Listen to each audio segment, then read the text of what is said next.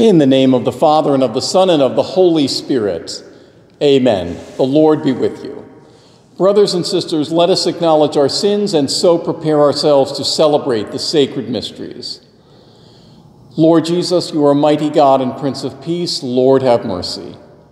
You are Son of God and Son of Mary. Christ, have mercy. You are Word made flesh and splendor of the Father. Lord, have mercy. May Almighty God have mercy on us, forgive us our sins, and bring us to everlasting life. Amen. Glory to God in the highest, and on earth peace to people of good will. We praise you, we bless you, we adore you, we glorify you. We give you thanks for your great glory. Lord God, heavenly King, O God, almighty Father, Lord Jesus Christ, only begotten Son, Lord God, Lamb of God, Son of the Father, you take away the sins of the world, have mercy on us. You take away the sins of the world, receive our prayer. You are seated at the right hand of the Father, have mercy on us.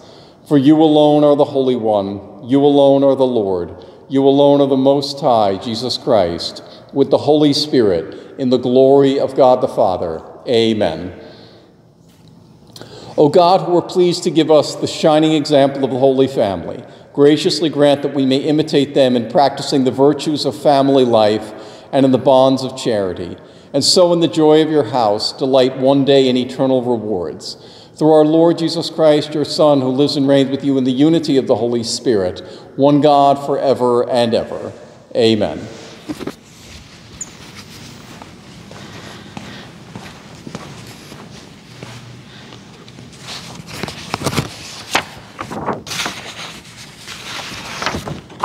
A reading from the book of Genesis. The word of the Lord came to Abram in a vision, saying, "Fear not, Abram, I am your shield. I will make your reward very great." But Abram said, "O Lord God, what good will your gifts be if I keep on being childless and have as my heir the steward of my house, Eliezer?" Abram continued, "See, you have given me no offspring, so one of my servants will be my heir." Then the word of the Lord came to him, "No, that one shall not be your heir. Your own issue shall be your heir." The Lord took Abram outside and said, "Look up at the sky and count the stars if you can." Just so, he added, "so shall your descendants be." Abram put his faith in the Lord, who credited it to him as an act of righteousness. The Lord took note of Sarah, as he had said he would. He did for her as he had promised. Sarah became pregnant and bore Abraham a son in his old age, at the set time that God had stated. Abraham gave the name Isaac to this son of his, whom Sarah bore him. The word of the Lord. Thanks be to God. The Lord remembers his covenant forever. The Lord remembers his covenant forever. Give thanks to the Lord, invoke his name, make known among the nations his deeds. Sing to him, sing his praise, proclaim all his wondrous deeds. The Lord remembers his covenant forever. Glory in his holy name. Rejoice, O hearts that seek the Lord. Look to the Lord in his strength. Constantly seek his face. The Lord remembers his covenant forever. You descendants of Abraham, his servant, sons of Jacob, his chosen ones, he, the Lord, is our God.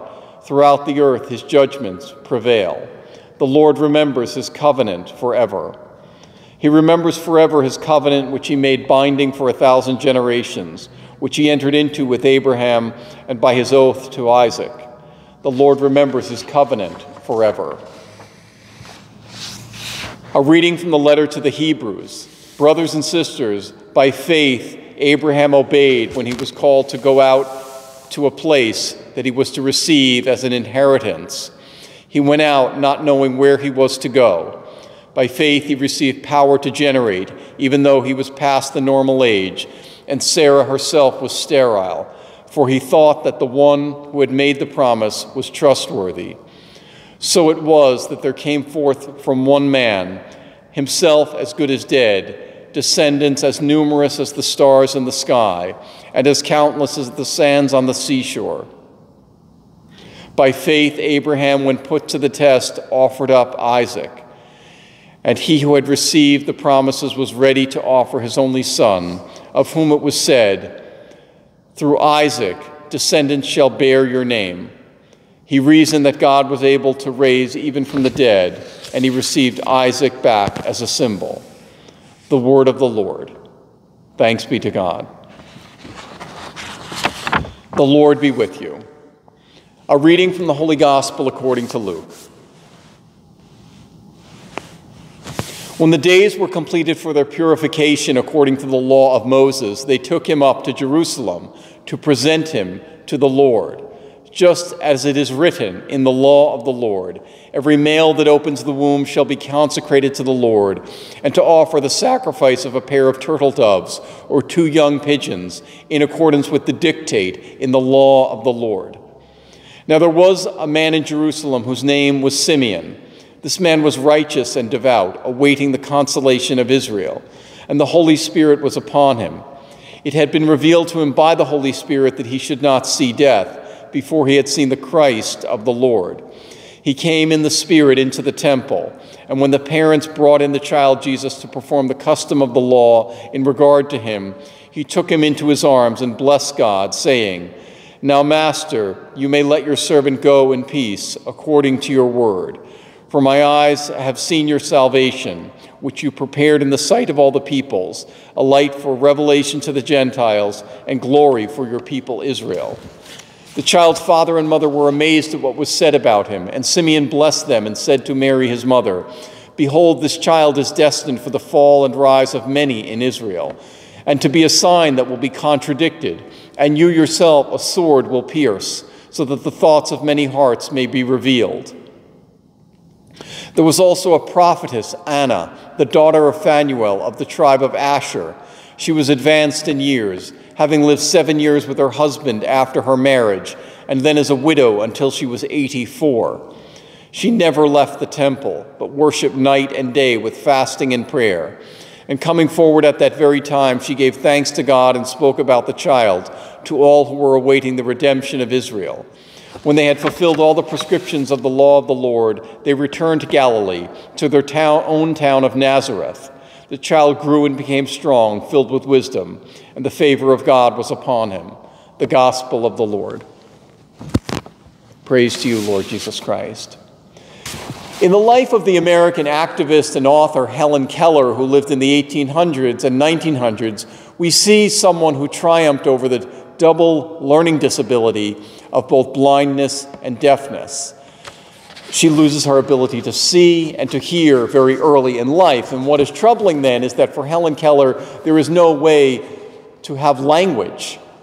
She has never read or been spoken to, and she is in the dark in terms of her eyes and on mute in terms of sound. You can't flip a switch to turn on a screen or the sound for her. But as you may know, Helen Keller does learn to communicate, even to converse. You and I take words for granted. We text, we delete texts, we send them. For us, we might say talk is cheap and even unlimited on T-Mobile or Verizon. But this is not true for Helen, who as a young person and student learns to treasure and to value every word. In the famous play, The Miracle Worker, a new teacher comes on the scene whose name is Annie Sullivan, and Helen Keller learns from this teacher. And in the famous scene, the teacher takes her to the water pump and lets the clear, clean H2O flow over her hands and simultaneously writes the letters into the palm of her hand for W-A-T-E-R, water. It is a great moment of revelation that Helen now has a structure and an intellect to store her experiences. Or as one person wrote, for Helen Keller, one word is worth 1,000 pictures.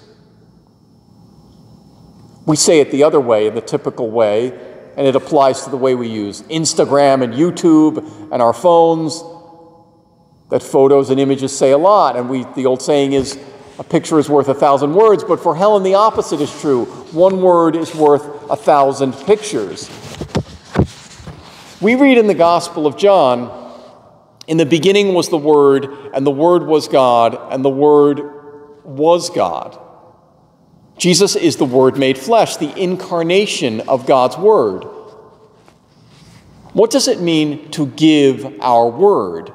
To give someone our word? It means, for example, that you are entrusting yourself to someone, or someone is entrusting himself or herself to you.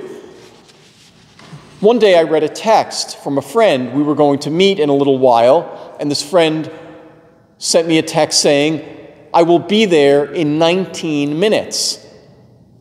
I was impressed by the precision of this message. We laughed about it later because my friend meant to write, "I'll be there in 10 minutes," but accidentally wrote 19 instead of 10. The precision impressed me. The word impressed me, and it revealed something about me, about my own desire for precision and exactness. One word is worth 1,000 pictures of me. There is a big word in the gospel today, an important word, the word contradiction. That's a big grown-up word, and it's being applied to the small infant child Jesus. We read that he is a contradiction to those around him. He's a sign of contradiction. The biblical scholar Dr. Kenneth Bailey wrote that this gospel, as a reminder, is really a prediction. This Christmas gospel is a prediction of Good Friday and Easter.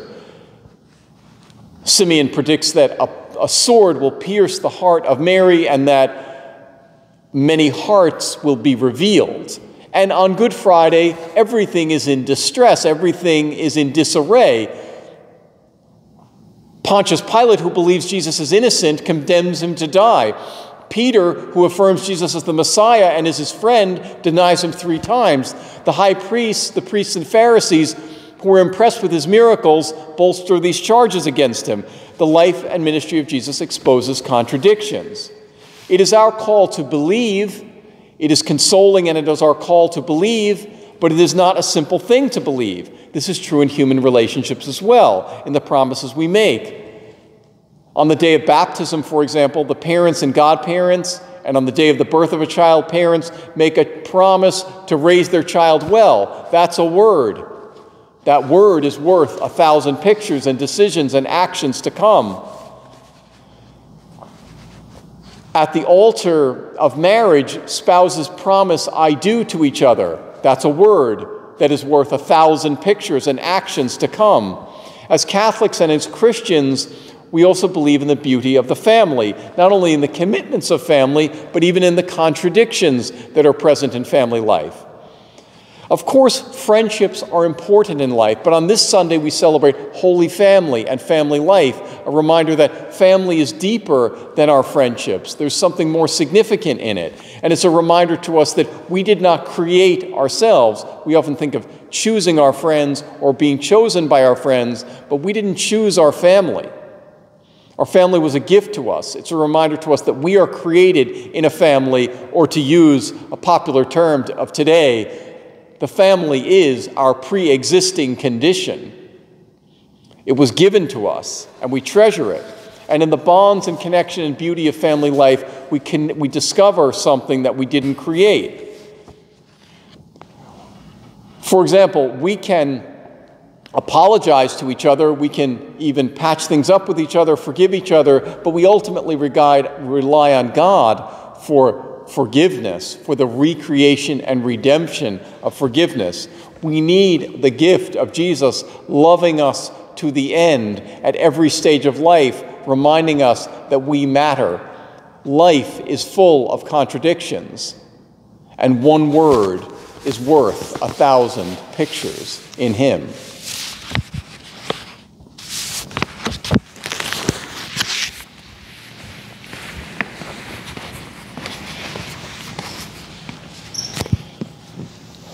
The Nicene Creed: I believe in one God, the Father Almighty, maker of heaven and earth, of all things visible and invisible. I believe in one Lord Jesus Christ, the only begotten Son of God, born of the Father before all ages. God from God, light from light, true God from true God, begotten, not made, consubstantial with the Father. Through him all things were made. For us men and for our salvation, he came down from heaven, and by the Holy Spirit was incarnate of the Virgin Mary and became man. For our sake he was crucified under Pontius Pilate. He suffered death and was buried, and rose again on the third day in accordance with the Scriptures. He ascended into heaven and is seated at the right hand of the Father.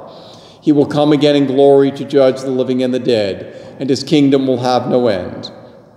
I believe in the Holy Spirit, the Lord, the giver of life, who proceeds from the Father and the Son, who with the Father and the Son is adored and glorified, who has spoken through the prophets. I believe in one holy Catholic and Apostolic Church.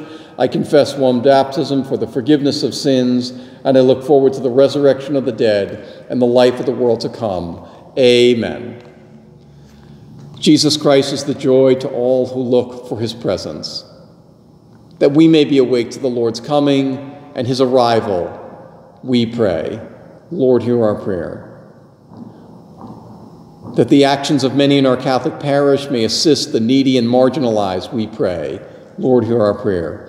For our beloved deceased, including Timoteo Pimentel, Giovanni Savoia, Jeff Torres, Peter Zanin, Genevieve Beninati, Dolores DeLucia, Deacon Ernest Abad, Monsignor Joseph Petrillo, Sister John Margaret Harrington, we pray. Lord, hear our prayer. Heavenly Father, hear these prayers and those we keep in our hearts through your Son, Jesus Christ, our Lord. Amen.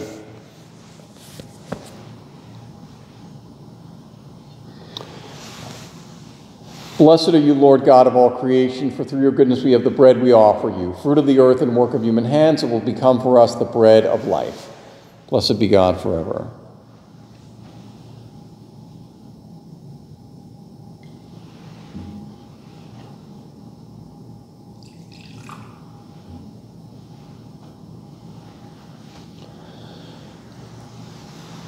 Blessed are you, Lord God of all creation, for through your goodness we have the wine we offer you, fruit of the vine and work of human hands, it will become our spiritual drink. Blessed be God forever.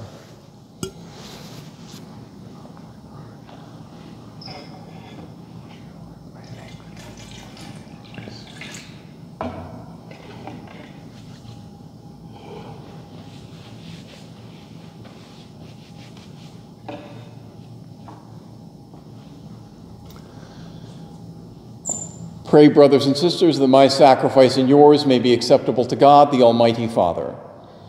May the Lord accept the sacrifice at your hands for the praise and glory of his name, for our good and the good of all his holy church.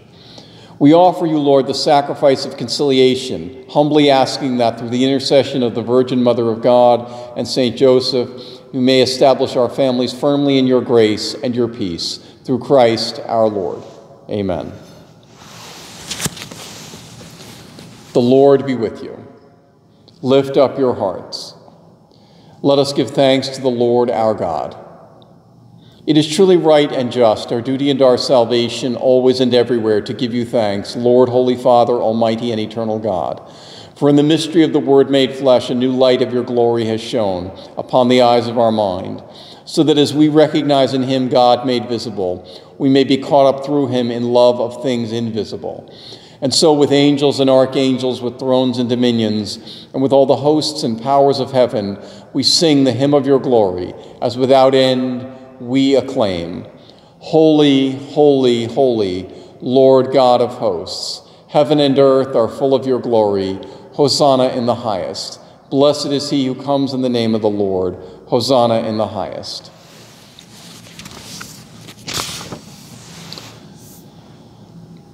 You are indeed holy, O Lord, the fount of all holiness. Make holy, therefore, these gifts, we pray, by sending down your Spirit upon them like the dewfall, so that they may become for us the body and blood of our Lord Jesus Christ. At the time he was betrayed and entered willingly into his passion, he took bread and, giving thanks, broke it and gave it to his disciples, saying, "Take this, all of you, and eat of it. For this is my body, which will be given up for you."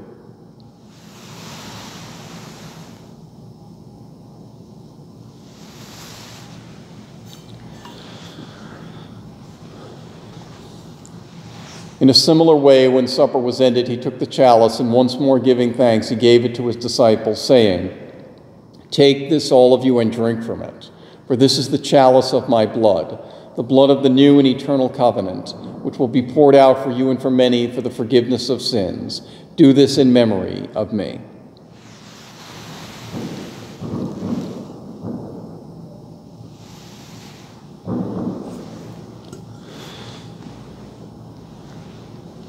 The mystery of faith. We proclaim your death, O Lord, and profess your resurrection until you come again. Therefore, as we celebrate the memorial of his death and resurrection, we offer you, Lord, the bread of life and the chalice of salvation, giving thanks that you have held us worthy to be in your presence and minister to you. Humbly we pray that, partaking of the body and blood of Christ, we may be gathered into one by the Holy Spirit. Remember, Lord, your church spread throughout the world, and bring her to the fullness of charity, together with Francis our Pope, and Joseph our Bishop, and all the clergy. Remember also our brothers and sisters who have fallen asleep in the hope of the resurrection, and all who have died in your mercy.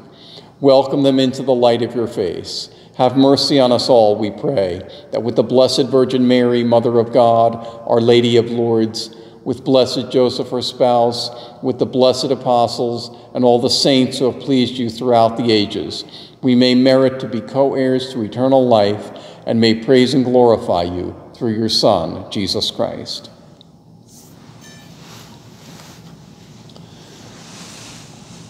Through him, and with him, and in him, O God, Almighty Father, in the unity of the Holy Spirit, all glory and honor is yours forever and ever.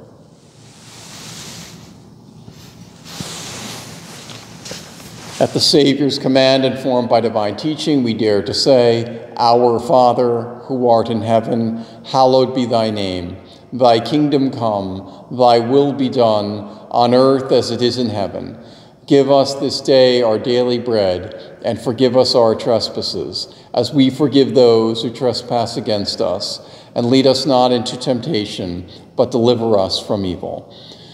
Deliver us, Lord, we pray, from every evil. Graciously grant peace in our days, that by the help of your mercy we may be always free from sin and safe from all distress, as we await the blessed hope and the coming of our Savior, Jesus Christ. For the kingdom, the power, and the glory are yours, now and forever. Lord Jesus Christ, who said to your apostles, Peace I leave you, my peace I give you. Look not on our sins, but on the faith of your church, and graciously grant her peace and unity in accordance with your will, who live and reign forever and ever. The peace of the Lord be with you always. Let us offer each other the sign of peace.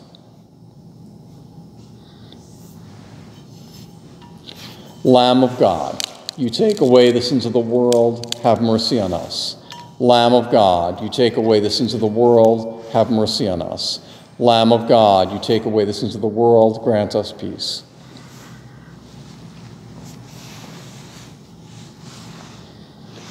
Behold the Lamb of God. Behold him who takes away the sins of the world. Blessed are those called to the supper of the Lamb. Lord, I am not worthy to have you enter under my roof, but only say the word, and my soul shall be healed.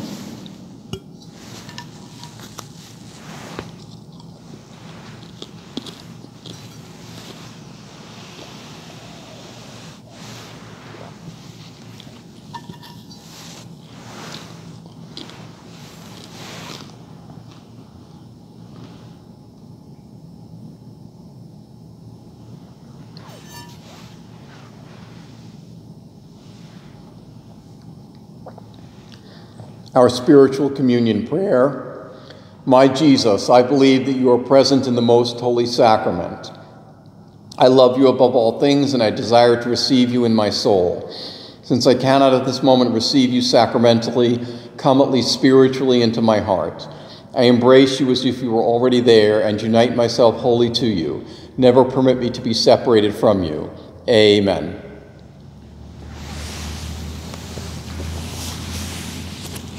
Let us pray. Bring those you refresh with this heavenly sacrament, most merciful Father, to imitate constantly the example of the Holy Family, so that after the trials of this world we may share their company forever, through Christ our Lord. On behalf of all the priests who serve here at Our Lady of Lourdes, our regular weekend assistants and weekday assistants, Monsignor Robert Coleman, Father Robert Susko, Father Jim Chern, and myself, Father Jim Ferry, a blessed and holy Christmas and blessed New Year to all of you. And from our parish staff as well, a blessed and holy Christmas and New Year to you as well. The Lord be with you. May Almighty God bless you, the Father, the Son, and the Holy Spirit. Amen. Go forth in peace. The Mass is ended.